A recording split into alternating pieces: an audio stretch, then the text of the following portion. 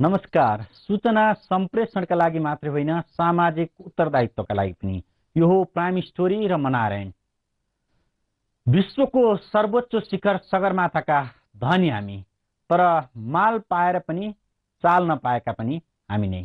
अविकसित देश विकसित हुन सक्छ, गरिब देश कालान्तरमा धनी हुन सक्छ। सिङ्गापुर ज्वलन्त उदाहरण हो। तीव्र विकास गरे हामी अमेरिका भन्दा धनी हौला, तर अमेरिका वा विश्वका कुनै पनि देशले याद गरे हुन्छ उनीहरूले मरे पनि सगरमाथा अर्को पाउन सक्दैनन्। हाम्रो शान र मान सगरमाथा हाम्रै कारणले लज्जित छ, फोहोरले ढाकिएको छ। विश्व वातावरण दिवस मनाइरहँदा सगरमाथा रोइरहेको छ। यो हेर्नुहोस्। सगरमाथा सर्वोच्च शिखर नेपालको शान र पहिचान, तर यो पहिचानमा धब्बा लागेको छ। सगरमाथामा फोहोरको थुप्रो छ, हिउँको मात्रामा कमी आएको छ, सगरमाथा नाङ्गिँदै गएको छ। जलवायु परिवर्तनका कारण सगरमाथामा हिउँको मात्रा कमी हुँदै गएको छ। जलवायु परिवर्तनका लागि विश्वका औद्योगिक राष्ट्रहरू जिम्मेवार छन्। त्यसको असर नेपाल जस्तो औद्योगिक पहुँच र प्रभाव नभएको मुलुकमा परेको छ। यसले सर्वोच्च शिखरमा समेत असर पारेको छ। जब मैले पहिलो पटक सगरमाथा देखेँ हिलारी स्टेपबाट, र सगरमाथा आफै मलाई अपाङ्ग लाग्यो। मलाई मान्छेले हेर्दाखेरि ओहो यस्तो ह्यान्डसम केटा होइन, दुईटा हात छैन भनेर जसरी मान्छेले तितो महसुस गर्छन्, मैले सगरमाथा पहिलोपल्ट हेर्दाखेरि त्यसरी तितो महसुस गरेँ। किनभने सगरमाथा भन्ने बित्तिकै, एभरेस्ट भन्ने बित्तिकै मान्छेले स्नो, त्यहाँमाथि स्नो छ भन्ने महसुस गर्छन्, तर त्यो मैले देखिनँ यो ग्लोबल वार्मिङको कारणले। र यो प्रति चाहिँ अलिकति संसार सचेत हुनुपर्ने आवश्यकता छ, हामी पनि सचेत हुनुपर्ने आवश्यकता छ। हालै सगरमाथाको आरोहण गरेका दुवै हात नभएका सुदर्शन गौतमले सगरमाथा नाङ्गिँदै गएको बताए। सुदर्शनले दुवै हात नभएको व्यक्तिले सगरमाथा चढेको रेकर्ड बनाए। सगरमाथा कैयन रेकर्ड बनाउने थलो बनेको छ। विश्वको आकर्षण, पर्वतारोहीहरूको गन्तव्य, विश्वकै अद्वितीय सम्पदा अनि नेपालको विराट चिनारी सगरमाथाको शिरमा पहिलो पटक सन् 1953 मे 29 मा पहिलो पटक मानव पाइला परेको थियो। तेन्जिङ नोर्गे शेर्पा र एडमन्ड हिलारीले सगरमाथा आरोहण गरेको 60 वर्ष पुगेको सन्दर्भमा वर्षभरि सगरमाथा हिरक महोत्सव मनाइँदैछ।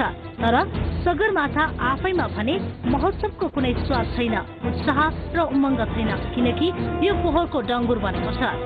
आरोही दलका सदस्य भरियाहरूले फालेको फोहोरका कारण सगरमाथा विश्वकै सबैभन्दा अग्लो डम्पिङ साइटमा परिणत हुने सम्भावना बढेको छ। ती फोहोरहरू अधिकांश त धेरै वर्ष अगाडिदेखिका पुराना फोहोरहरू हुन्। कुनै समयमा जुन मौकामा तेन्जिङ र हिलारी जस्ता त्यो समयमा लाने अक्सिजनका जुन मतलब सिलिन्डरहरू थिए ज्यादै ठुला थिए, फर्काएर ल्याउन कतिपय अवस्थामा गाह्रो थियो। कतिपय आरोहीहरूको शवहरू उद्धार हुन सकेन, त्यो पनि सगरमाथाका अथवा अन्य हिमालका क्षेत्रहरूमा छन्। यो कुराहरू केही हदसम्म सगरमाथामा यी कुराहरू नभएको होइन छन्, तर हामीले जुन किसिमको क्राउड कुराहरू गरेका छौँ, धेरै किसिमको होहल्लाहरू भएको छ, सगरमाथामा ज्यादै फोहोरको थुप्रो छ कि भन्ने अवस्था चाहिँ होइन। खास गरेर क्याम्प 4 भन्दा माथि फोहोरको आकार र सङ्ख्या ज्यादै कम छ। र तर पनि सगरमाथा जुन चिसो वातावरण छ, जुन हिमाल छ, हिउँ छ, त्यसले धेरै समय चाहिँ बाँकी रहेका फोहोर पनि नष्ट भएर नजाने भएको रहिरहेको अवस्था चाहिँ हुन्छ। त्यसकारण सगरमाथा क्षेत्र अथवा हिमाली क्षेत्रको फोहोर व्यवस्थापनको निम्ति विशेष ध्यान दिनुपर्ने आवश्यकता हुन्छ। यो सडेर जाँदैन, नष्ट भएर जाँदैन। यसलाई जसले लग्यो उसैले ल्याउन सकेन भने भोलिको निमित्त समस्या हुन्छ भन्ने चाहिँ हामी सबैको बुझाइ हो र हामी यसमा एकदम कन्सियस छौँ। सगरमाथा आरोहण गर्नेहरूको होडबाजी नै चलेको छ। 60 वर्ष अघि सगरमाथामा पहिलो पाइला पर्दा विश्व कीर्तिमान मात्र बनेको थिएन, विश्वका लागि हलचलपूर्ण प्रसङ्ग बनेको थियो। त्यस यता आजसम्म आइपुग्दा कम्तीमा पनि 5644 पटक सगरमाथा आरोहण भएको छ। एकैपटक 130 जनाले सगरमाथामा पाइला टेकेका खबर हुन् या 80 वर्षीय वृद्धले सगरमाथा चढेको सन्दर्भ वा हातै नभएका सगरमाथा चढेको समाचारले रेकर्ड त कायम भएको छ, तर सगरमाथाको ओज घट्दै गएको छ र बोझ बढ्दै गएको पनि बढ्दो आरोहणलाई लिएको छ। यो मध्ये सगरमाथामा यत्र तत्र फालिएका फोहोर झनै चिन्ताको विषय बनेको छ। बेला बखत सगरमाथा सरसफाई अभियान नभएका होइनन्, तर अझै पनि सगरमाथा क्षेत्रमा कयौं टन फोहोर रहेको आरोहीहरू बताउँछन्। त्यो के छ भने त्यो बेलाको र अहिलेको सिनरी कम्प्लिट फरक छ। तपाईँको अहिले पुरा हिउँ बिलेर एकदम गाह्रो छ, डुङ्गर लडिरहेको छ। पहिले हामी हुँदा चढ्दाखेरि चाहिँ हिउँ थियो, अहिले हिउँ छैन छ, त्यो भएर चाहिँ अहिले अलिकति गाह्रो छ। सर यो क्लाइमेट चेन्जको असर हो यो सर, तपाईँले त्यसलाई के छ भने हाम्रो धेरै यो क्लाइमेट चेन्जको असर पनि भयो र धेरै मान्छेहरू भएर पनि तपाईँ हाम्रो उ भयो होला र फोहोरको कारणले पनि हो सगरमाथामा। सगरमाथा लगायतका हिम शिखरलाई सफा र चिटिक्क राख्न सरकारले नियम भने नबनाएको होइन, नियम कार्यान्वयन गराउन नसकेको मात्र हो। सरकारले पर्वतारोहणमा लगिएका सामग्री फिर्ता ल्याउनु पर्ने शर्त आरोहीसँग राख्ने गर्दछ। फिर्ता नल्याउने आरोही वा दललाई कारबाही गर्ने व्यवस्था छ। तर पनि सगरमाथामा फोहोर कायमै छ। कार्यान्वयन गर्ने सरकारी अधिकारीहरूको मिलेमतो छ भन्ने कुरा यसैबाट प्रष्ट हुन्छ। हामी कारबाही गर्ने गर्छौँ। हाम्रो कारबाहीको चाहिँ 4वटा मेजर विषयहरू छन्। एउटा चाहिँ 10 वर्षसम्म हिमाल आरोहणको लागि अनुमति नदिने, किनभने हिमाल आरोहणको निम्ति जाने मान्छेलाई हिमाल चढ्न नै प्रतिबन्ध लगाउने भनेको एउटा ठुलो सजाय हो। गम्भीर किसिमको फोहोर व्यवस्थापनको त्रुटि छ भने 5 वर्षसम्म नेपाल प्रवेश गर्ने नदिने पनि व्यवस्था गर्न सक्छौँ हामीले। त्यसपछि उहाँको हजुर त्यो गम्भीर किसिमका फोहोरहरू छोडेर आइदियो उसले, अब ग्यास सिलिन्डरहरू के अरे अक्सिजनका सिलिन्डरहरू छोडेर आयो, ब्याट्रीका चिजहरू जुन बढी हानिकारक छ यस्ता किसिमका फोहोरहरू वहीँ छोडेर आउनुभयो भने उहाँहरू गम्भीर प्रकृतिको हुनुहुन्छ। अब कुनै ठाउँमा मान्छेको जीवन नै मतलब बचाउनको निम्ति वेटहरू गौर विषय हुन सक्छन्। त्यो मौकामा जम्मा हुने विषयहरू फरक हो। त्यसकारण हामीले 100% शुद्ध हुन्छ सबै कुरा म भन्न सक्दैन, किनभने मान्छेको जीवनको सँग जब अन्य चिज जोडेर आउँछ जीवन महत्त्वपूर्ण भएर आउँछ, अरू चिजहरू छुट्न सक्छन्। तर यो कुन उद्देश्यले कस्तो अवस्थामा गरेको छ भन्ने कुरा बुझ्न पनि आवश्यक छ। र यदि उहाँहरूले फोहोर ल्याउनु भएन र हामीले दिएको तोकेको मापदण्ड बमोजिम जुन यहाँ वेट गरेर गइसकेको हुन्छ उहाँहरूले, त्यो बमोजिमको फरक भएन भने उहाँहरूको जुन धरोटी बापत 4000 US डलर रहन्छ त्यो जफत हुन्छ र 50,000 रुपियाँसम्म जरिवाना पनि लाग्छ। पर्वतारोहण सम्बन्धी नियमावली 2059 को नियम 6 मा पर्वतारोही दलले पालना गर्नुपर्ने शर्तहरू छन्। नियम 6 को उपनियम 6 र 6 मा पर्वतारोहण क्षेत्रमा वातावरणलाई क्षति पुर्याउने वा पर्वतारोहण क्षेत्रलाई दूषित गर्ने काम गर्न निषेध गरिएको छ। नियमावलीको नियम 27 मा फोहोर मैलाको वर्गीकरण र व्यवस्थापन सम्बन्धी व्यवस्था छ। पर्वतारोहण क्रममा निस्कने फोहोरलाई 3 प्रकारमा वर्गीकरण गरिएको छ। हामीले फोहोरलाई 3 किसिमले बाँडेका छौँ। एउटा चाहिँ नष्ट गर्न सकिने फोहोरहरू चाहिँ बेस क्याम्पमा हामीले एसपीसीसी सगरमाथा क्षेत्र वातावरणीय जुन एउटा कमिटी छ त्यसले चाहिँ त्यसको त्यही डिस्पोजल गर्ने कामहरू गर्छ, त्यही जलाएर नष्ट गर्ने कामहरू गर्छ। एउटा एक किसिमको फोहोर त्यहाँ बुझाउनु पर्ने हुन्छ। दोस्रो किसिमको फोहोर चाहिँ पुनः प्रशोधन गर्ने किसिमका फोहोरहरू हुन्छन् जुन चाहिँ काठमाडौँसम्म लिएर आउनु पर्ने हुन्छ र यहाँबाट लएर गएको ओजनको आधारमा यहाँ आखिरी काठमाडौँ महानगरपालिकालाई बुझाउनु पर्ने हुन्छ। त्यो चाहिँ उसले त्यहाँ बुझाउँछ र तेस्रो किसिमको फोहोरहरू चाहिँ जुन देशबाट लिएर आयो त्यो देशमा लानुपर्छ। खास गरेर ग्याससँग सम्बन्धितहरू, ब्याट्रीसँग सम्बन्धित विषयहरू जुन चाहिँ नेपालमा नष्ट गर्न हामी दिँदैनौँ र उहाँहरूले आफ्नै देशमा फर्काएर लानुपर्ने हुन्छ। नष्ट गर्न सकिने फोहोर पर्वतारोहण क्षेत्रमा हिम नदीलाई असर नगर्ने गरी नष्ट गर्न सकिन्छ। पुनः प्रशोधन गर्न सकिने फोहोर मैला काठमाडौँमा नै फिर्ता ल्याउनुपर्छ र सरकारी अधिकारीको रोहबरमा त्यसको व्यवस्थापन गर्नुपर्छ।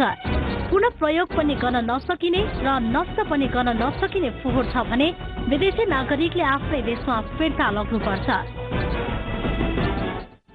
नियमावलीको प्रावधान अनुसार फोहोर व्यवस्थापन नगर्ने आरोहीको धरौटी जफत हुन्छ। सगरमाथाको हकमा 4000 अमेरिकी डलर फोहोर व्यवस्थापनको शर्त पूरा गराउनका लागि धरौटी राखिएको हुन्छ। तपाईलाई लाग्न सक्छ नियम त गजबको रहेछ, तर सगरमाथा फोहोरी किन भयो? किनभने फोहोरमा सरकारी अधिकारीहरूकै फोहोरी खेल जिम्मेवार छ। हरेक आरोही दलका लागि सम्पर्क अधिकृत खटाइएको हुन्छ। सो सम्पर्क अधिकृत आरोहण नसकिनुन्जेल सगरमाथा आधार शिविरमा बस्नुपर्छ। उसैले फोहोरको निगरानी गर्छ। उसले आरोहण दलका तर्फबाट दैनिक भत्ता र खाना बस्न पाउने व्यवस्था छ। नियम त यस्तो छ तर कार्यान्वयन हुँदैन। तर सबै सम्पर्क अधिकृतले समान रूपमा काम गर्न नसकेको अवस्था हामीले स्वीकार गरेका छौँ। यसलाई सुधार गर्नको निम्ति अहिले हामी खास सम्पर्क अधिकृतको एउटा नयाँ डायरीहरू पनि डेभलप भएको छ। कहाँ कहाँ गयो, के काम गर्यो भन्ने कुरा डिटेल डायरी नै पेश गर्नुपर्ने। त्यसले गर्दा सम्पर्क अधिकृत पोइन्टमा पुगेन भने पनि नपुगेको स्पष्ट देखिन्छ, किनभने उसले त्यहाँ भेरिफाई हुन्छ कहाँ पुग्यो, कस्तो मौसम थियो, को भेटियो भन्ने सम्बन्धका सबै कुराहरूको विवरण हामीले राख्ने प्रयास गरेका छौँ। यसलाई नियमन गर्नुपर्ने आवश्यकता छ। यसपाला सुरु भइसकेको छ। यसको रिपोर्टहरू हामीले पाउन थालिसकेका छौँ। सम्पर्क अधिकृत अधिकांश सगरमाथा आधार शिविर पुग्दैनन्। आरोहण दलसँग मिलेमतो गर्छन्। काठमाडौँमै बसी भत्ता र खाना बस्न बापतको पैसा असुल्छन्।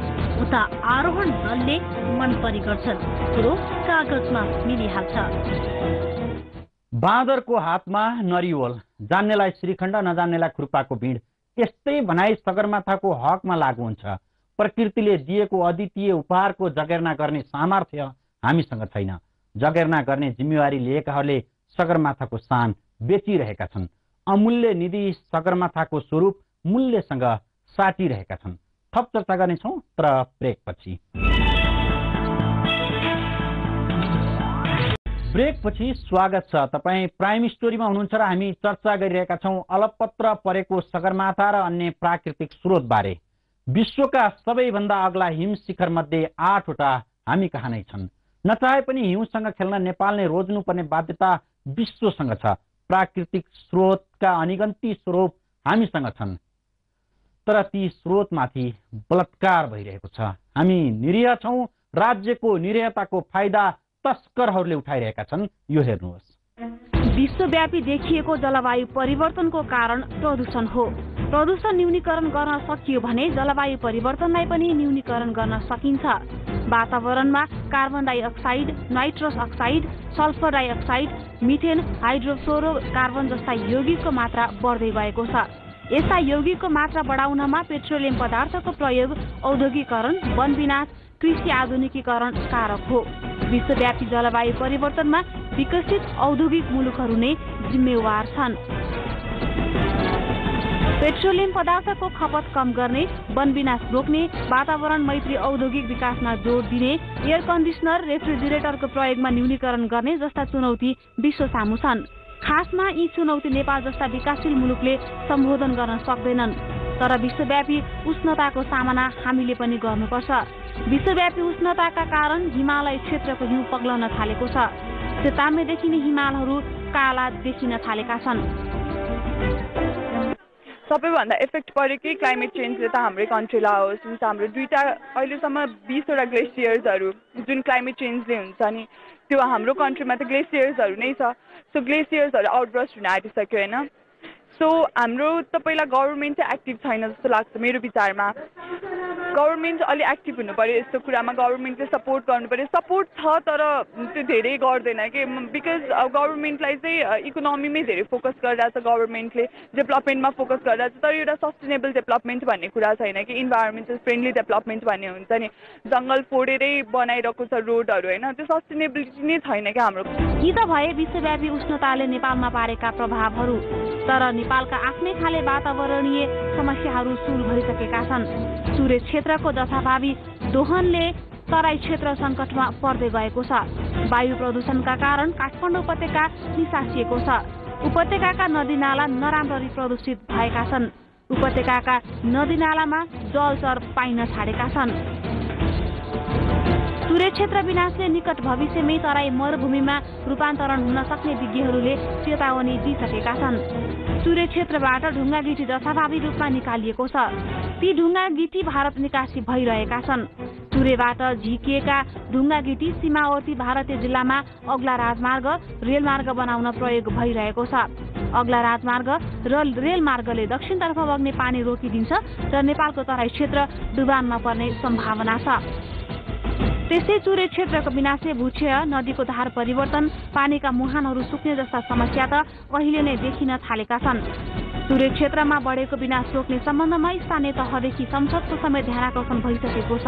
संसदको प्राकृतिक स्रोत साधन समितिले सूर्य क्षेत्रको दोहान रोक्न विभिन्न मन्त्रालयलाई निर्देशन दिएको थियो।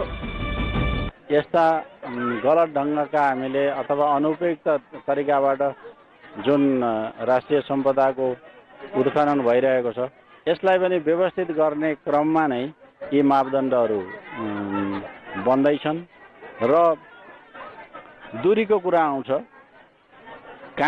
कति हदसम्म हामीले क्रसर उद्योगको कुरा लिने हो भने कहाँबाट उत्खनन गर्ने र कहाँ लगेर यसलाई क्रसर उद्योगले यसलाई प्रशोधन गर्ने भन्ने यी मापदण्डहरू पनि अवश्य पनि अब आउने जुन व्यवस्थापन विधि छ, यी मापदण्डहरू अवश्य पनि त्यसमा रहनेछन् र यिनीहरूबाट अनुकूल प्रभाव पर्नेछ भन्ने मलाई विश्वास छ र यसलाई हामीले सार्वजनिकीकरण गर्छौँ।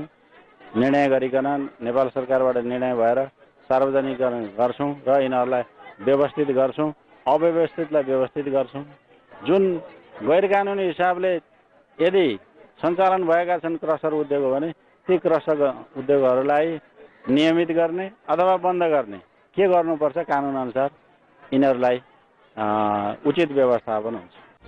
स्थानीय स्वायत्त शासन ऐन वन ऐन अनुसार जीविस र वन कार्यालयहरूले सूर्य क्षेत्रबाट ढुङ्गा गिटी झिक्न अनुमति दिइरहेका छन्। मुलुकभरका दक्षिणी सीमाबाट वैध र अवैध बाटो भई दैनिक हजारौं ट्रक ढुङ्गा गिटी भारत निकासी भइरहेको छ। सूर्य र खोजका नदीबाट दैनिक 1 लाख मेट्रिक टन ढुङ्गा गिटी बालुवा भारत निकासी भइरहेको संसदको प्राकृतिक स्रोत साधन समितिले जनाएको छ। नदीले धार परिवर्तन गरी लाखौं हेक्टर उर्वर भूमि मरुभूमिकरण हुने खतरा पनि औँलाएको छ। र अहिले अतिक्रमणमा परेका वन क्षेत्रहरूलाई हटाई फेरि पुनः वन कायम गर्नको लागि वन क्षेत्र अतिक्रमण नियन्त्रण रणनीति भनेर आएको छ 2068 देखि र यसमा राजनीतिक प्रतिबद्धता चाहिन्छ, राष्ट्रिय अठोट चाहिन्छ, आवश्यकता अनुसारको स्रोत साधन र कमिटमेन्ट चाहिन्छ। त्यो भयो भनेदेखि ती अतिक्रमण गर्ने तत्त्वहरूलाई चाहिने हामीले हटाउन पन्छाउन सहजै सकिन्छ। तर अतिक्रमणको नाउँमा केही सुकुम्बासीहरू छन्, मुक्त कमाईहरू छन्, उहाँहरूको यथोचित व्यवस्थापन पनि गर्नु उत्तिकै जरुरी छ, जुन कुरा वन मन्त्रालय एक्लैले गर्ने विषय पनि होइन। सानो क्षेत्रमा घना जैविक विविधता, वन्यजन्तुको जैविक मार्ग र सिमसारको अवस्थितिका कारण पर्यावरणीय दृष्टिले चुरेको महत्त्व छ। बाढी पहिरोसँगै निर्माण सामग्रीको अत्याधिक दोहन चुरेका समस्या हुन्। विश्व वातावरण दिवसको सन्दर्भमा मीठा भाषण गरिएका छन्, भव्य कार्यक्रम आयोजना गरिएको छ। लाग्छ अब सब ठिकठाक हुन्छ, तर अर्को वर्ष यस्तै कार्यक्रमको पुनरावृत्ति मात्र हुन्छ। विगतले यही भन्छ। हिजो कर्मचारी भन्थे राजनीतिक दबावले केही गर्न पाइएन, आज सिंहदरबारदेखि गाविससम्म कर्मचारीकै कब्जामा छ। अब के हुन्छ? थप चर्चा गर्नेछौँ तर ब्रेकपछि स्वागत छ। तपाईँ प्राइम स्टोरीमा हुनुहुन्छ र हामी चर्चा गरिरहेका छौँ प्राकृतिक स्रोतको दोहनबारे। दोहनको पनि हद हुन्छ, मन परीको पनि सीमा हुन्छ, तर यहाँ सीमा पार भएको छ। सगरमाथामा फोहोर थुप्रिएको छ कर्मचारीको मिलोमतोमा। प्राकृतिक स्रोतहरू विनाश हुँदैछन् स्थानीय प्रशासनको लापरवाहीका कारण। प्रश्न उठ्छ, सरकार के हेरी बसेको छ? विश्व वातावरण दिवसमा वातावरण जोगाउनका लागि भन्दै केही कार्यक्रम त गरिए, तर फेरि पनि प्रश्न उठ्छ, एक दिनको नाटकले के हुन्छ? यो हेर्नुहोस्। विश्व वातावरण दिवसका अवसरमा देशभर नै विभिन्न कार्यक्रमको आयोजना गरिए। एका बिहानै देशका विभिन्न स्थानबाट र्याली निकालिए, औपचारिक कार्यक्रम गरिए, भाषणबाजी गरिए अनि सम्पन्न भयो वातावरण दिवस। सोचेर खाऊ, खाना खेर नफालौं, वातावरण जोगाऊ भन्ने नाराका साथ विश्व वातावरण दिवस विश्वभर मनाइदैछ। नेपालमा पनि विभिन्न संघ संस्थाले औपचारिक कार्यक्रम गरेर वातावरण दिवस मनाए। प्रत्येक वर्ष यसरी नै वातावरण दिवस मनाइन्छ, चर्का भाषण गरिन्छ। यसपटक पनि यस्तै भयो। वातावरण संरक्षणका चर्का कुरा गरिए अनि सकियो। दाउलाखेलमा भएको कार्यक्रममा वन तथा भू संरक्षण मन्त्री टेकबहादुर घरतीले वातावरण दिवसका अवसरमा यस्तो भने। वातावरणमा पार्ने प्रभाव कम गर्नका लागि व्यक्ति व्यक्तिले आफैबाट सुरु गर्नुपर्ने भएको छ। यसतर्फ पनि म यहाँ उपस्थित सबैको ध्यान आकर्षण गर्न चाहन्छु। नेपाल सरकारले पनि वातावरणीय सन्तुलनमाथि देखिएका समस्याहरूको समाधानलाई प्राथमिकतामा राखेको। वातावरण दिवसकै अवसर पारेर काठमाडौँको सुविधा नगरमा गाँजा फडानी तथा सरसफाई कार्यक्रम गरियो। तर यो कार्य आजको दिनमा मात्रै सीमित हुन्छ। पटक पटक यस्ता कार्यक्रम दोहोरिँदैनन्। यो वर्षको वातावरण दिवसको नारा सोचेर खाऊ, खाना खेर नफालौं, वातावरण जोगाऊ भन्ने थियो। औपचारिकतामा सीमित बनाउनेहरूले वातावरण दिवसको यो नारालाई त्यति चासोका साथ लिएनन्। तर यो वर्ष तय गरिएको नाराले नै स्पष्ट हुन्छ कि पृथ्वीमा जुन अनुपातमा जनसङ्ख्याको वृद्धि भइरहेको छ, जुन अनुपातमा खाद्यान्न उत्पादनमा कमी आइरहेको छ र जुन अनुपातमा वातावरणीय क्षय हुँदैछ, त्यसले मानव जीवनलाई सङ्कट मात्रै दिँदैछ। अहिलेको नारा अलिक खानासँग सम्बन्धित, खाद्य वस्तुसँग सम्बन्धित राखे पनि यसको मूल उद्देश्य चाहिँ हामीले चाहे कृषिको होस् चाहे वनको होस् यो स्रोतहरूको सदुपयोग राम्रोसँग गरौँ भन्ने नै हो। हरेक वर्षको जुन 5 मा मनाइने विश्व वातावरण दिवस विश्वभर नै वातावरण संरक्षणमा चेतना फैलाउने विभिन्न कार्यक्रम गरिन्छ। सबैभन्दा मुख्य कुरा त अब सबै मानिसहरूले त्यो वातावरणको बारेमा राम्ररी बुझिदिनु पर्यो हैन। अब आफूले मात्र बुझेर भएन, अरूलाई पनि जनचेतना फैलाउनु पर्यो। अब अरूलाई यस्तो अब अरूले पनि गर्न मान्न भने पनि आफैले आजैदेखि वातावरण संरक्षण गर्न थाल्नु पर्यो। वातावरण जोगाउनलाई हामी सानो भाइ बहिनीहरूले वृक्षारोपण गर्ने अनि जथाभावी फोहोर नफाल्ने, जथाभावी दिसा पिसाब नगर्ने आदि। मानवका कारण प्रकृतिमा भइरहेको अनमिलता अन्त्य गर्नकै लागि संयुक्त राष्ट्र सङ्घको आह्वानमा सन् 1972 देखि हरेक वर्ष जुन 5 का दिन विश्व वातावरण दिवस मनाउन थालिएको हो। जलवायु परिवर्तन र वातावरणीय असन्तुलनका कारण पृथ्वीको आयु घट्दै गएको वैज्ञानिकहरूले बताएका छन्। हरित गृह प्रभावका कारण पृथ्वीमा तापक्रम दिन प्रतिदिन बढ्दै गएको छ, जसका कारण समयमा अनावृष्टि र अतिवृष्टि हुने, ऋतु परिवर्तनसँगै हुनुपर्ने अरू परिवर्तन नहुने, वनस्पति र जीवजन्तु लोप हुने जस्ता परिणाम देखिन थालेका छन्। जलवायु परिवर्तनका कारण हिमालमा हिउँ नजम्ने, परेको हिउँ चाँडै पग्लने, हिमतालहरू फुट्ने, हिमाल नाङ्गिने, बेमौसमी वर्षा, प्राकृतिक प्रकोप हुने क्रम पनि बढेको छ। यसले गर्दा नेपाल जस्ता हिमाली मुलुकहरू उच्च जोखिममा पर्न थालेका छन्। नेपालको हिमाली क्षेत्रमा मौसम अनुसारको खाद्यान्न बाली समेत लगाउन समस्या परिसकेको छ भने हिमतालहरू फैलिँदै गएका छन्। जलवायु परिवर्तनका कारण नेपालमा पर्ने असरहरूका बारेमा विभिन्न गैर सरकारी क्षेत्रबाट अध्ययनहरू भए पनि सरकारी निकायले यसको स्पष्ट तथ्याङ्क तय गर्न सकेको छैन। वातावरण मन्त्रालयमा जलवायु परिवर्तन हेर्ने डेस्क स्थापना गरिएको छ, तर समग्रमा यसले के कस्तो उपलब्धिमूलक कार्य गरेको छ भन्ने पनि स्पष्ट छैन। नेपालमा जलवायु परिवर्तनका कारण जीवनशैलीमै परिवर्तन आउन थालेको छ। विशेष गरी हिमाली र तराई क्षेत्रमा यसको व्यापक प्रभाव छ। तराईमा अति वर्षा हुने समस्या बढ्दो छ भने हिमालमा तापक्रम बढ्न थालेको छ। तापक्रम वृद्धिको अनुपात तराईमा भन्दा हिमाली क्षेत्रमा बढी छ। हिमाली क्षेत्रको तापक्रम बढ्दा यसले तराईको वातावरणमा प्रभाव पारिरहेको छ। यससँगै वन विनाश, अव्यवस्थित बस्ती विकास, शहरीकरण पनि वातावरण प्रदूषणका कारण हुन्। नेपाल सरकारले वन तथा भू संरक्षण मन्त्रालयले अहिले आएर नेपालको वनको लागि नयाँ सोचका साथ कार्यक्रम अगाडि सारेको छ। अबको वन समृद्धिको लागि व्यवस्थापन हुनुपर्छ भन्ने हिसाबले समृद्धिका लागि वन यानि कि फरेस्ट्री फर प्रोस्पेरिटी भन्ने हिसाबले नयाँ सोचका साथ हामी अगाडि बढिरहेका छौँ। यही सोचमा आधारित भएर नयाँ वनका रणनीतिहरू बनिरहेका छन्। वातावरण जोगाउनको लागि रेड फरेस्ट्री कार्यक्रम, जैविक विविधताका रणनीति र कार्यनीतिहरू परिमार्जन गरिरहेका छौँ र यसै सन्दर्भमा अहिले वातावरणीय जुन परिणामहरू मानव निर्मित समस्याहरूका कारण जलवायु परिवर्तन हुँदै गइरहेको छ, त्यसको बारेमा पनि हामीले अभियानको रूपमा चेतनामूलक संरक्षणमूलक कार्यक्रमहरू अगाडि सारिरहेका छौँ।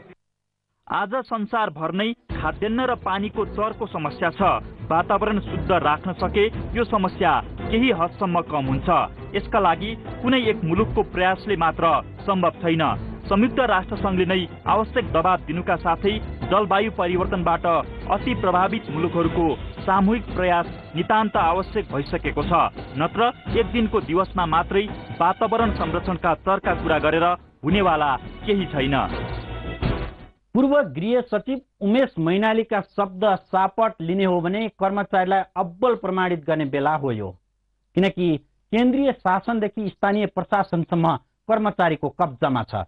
हिजो कर्मचारी पर्दा पछाडि थियो, आज प्रत्यक्ष फिल्डमा छ। पूर्व कर्मचारी मन्त्री छन्, बहालवाला कर्मचारी त छँदैछन्। मिलो मतोमा भ्रष्टाचारको रेकर्ड तोडिन्छ या देश बन्छ। यसैमा प्राकृतिक स्रोतको संरक्षण र सगरमाथाको भविष्य निर्धारण हुन्छ। सामाजिक विकृतिका विरुद्ध निर्मम प्रहार, सकारात्मक पक्षको सहयात्री, प्राइम स्टोरी सम्बन्धी तपाईँको सुझाव सल्लाह र साथको अपेक्षा गर्दछौँ। सामाजिक उत्तरदायित्व सहितको पत्रकारितामा हामी निरन्तर समर्पित छौँ। आजलाई प्राइम स्टोरीबाट बिदा चाहन्छौँ। नमस्ते।